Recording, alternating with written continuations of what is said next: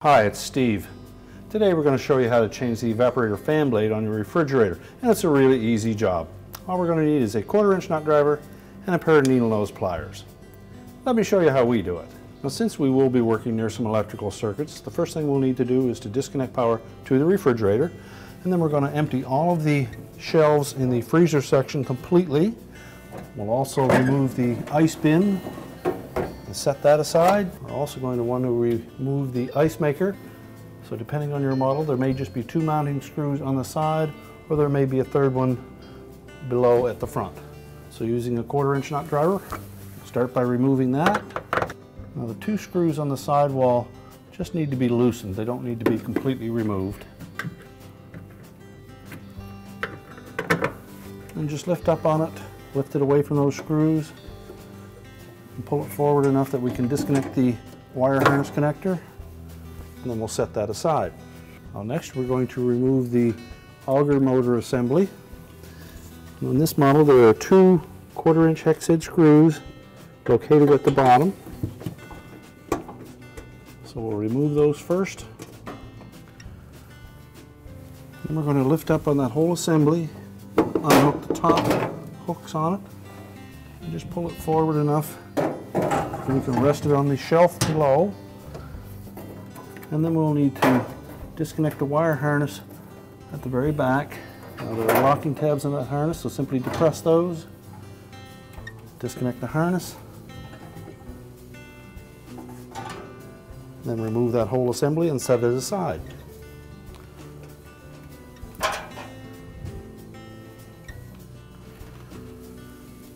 Now next we'll want to remove the left-hand mounting bracket for that assembly, and it's held in place with 1/4-inch screws,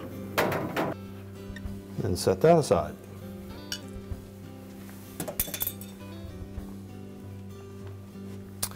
And next we'll remove the uppermost wire rack. So remove the little rack stop first.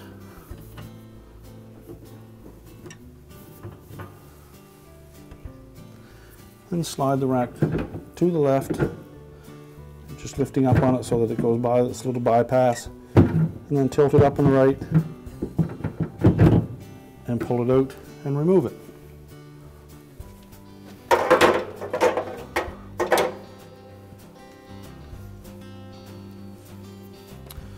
Now next we're going to remove the screws that secure that evaporator cover in place, and there are 5 screws at the top and 2 more here at the bottom. Now once we've removed all of those screws, we'll next pull that evaporator cover forward at the top. And we'll need to clear that fill tube.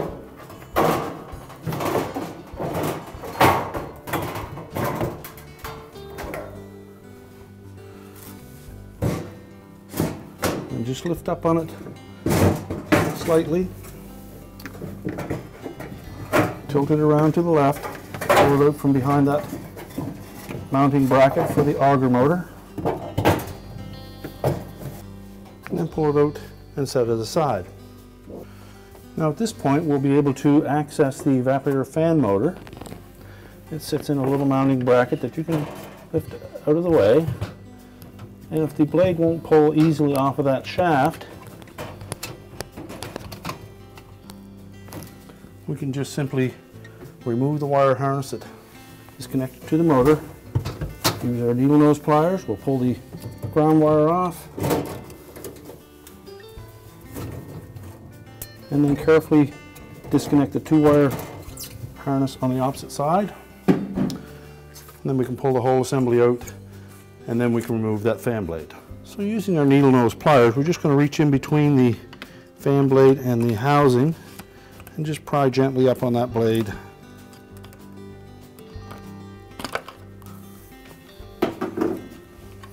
We pop that off, and we can discard the old one.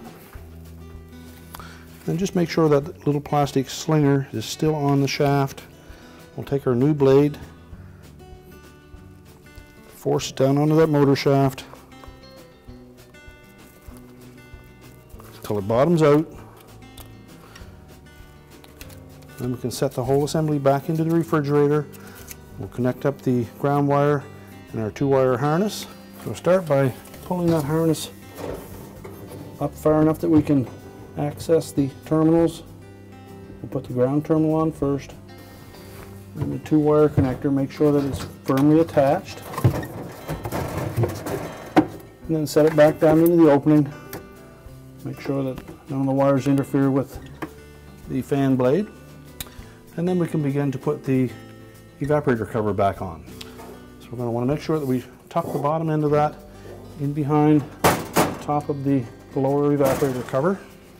One screw is removed, we can next lift up on that whole assembly, and that'll disengage 2 hooks that are at the very top. Make sure we slide it properly over that ice maker fill tube, and then just lower it down onto the wire shelf below. Mounting bracket for the auger motor, and then we can just bend that up enough, and then we can disconnect the wire harness inside here. We'll need to depress those locking tabs on the side. The top center screw first. Now next we'll put the upper wire rack in. Make sure we have the right side up. And we'll insert it into the slots on the left side. Drop it down until it fits into the right side, and then put the stop on the rear wire. And once we've got that unplugged, we can remove the whole auger motor assembly. Next we'll put the mounting bracket for the auger motor on, and tighten both of those screws securely. Next we'll install the auger motor assembly. We'll start by just setting it on that wire shelf. And then just look carefully at that wire harness receptacle on the back wall. Then line up the receptacle on the auger motor assembly.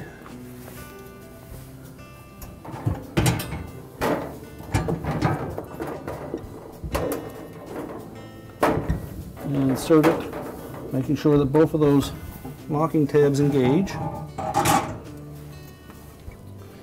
And then we're going to engage the 2 hooks on the top of that auger motor housing in these 2 rectangular slots at the back.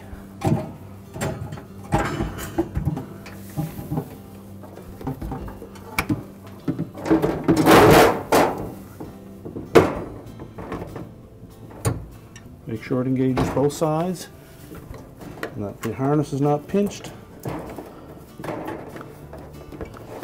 That will tuck up underneath that fill tube for the ice maker. And then we'll install the 2 screws in the bottom of that auger motor assembly. Next we'll install the ice maker. The first step will be to attach the wire harness connector. And make sure that the locking tabs engage, and tuck that harness up behind the fill tube. Then also make sure that the fill tube fits into the fill cup at the back of the ice maker, and tilt it up against the wall and lower the mounting screws. We can then tighten those screws, and if your model used the mounting screw in the front, we would next insert that. We'll next put the ice bin back into position.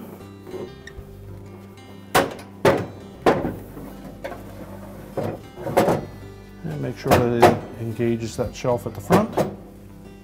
We're now ready to reload the freezer, reconnect the power, and our repair is complete.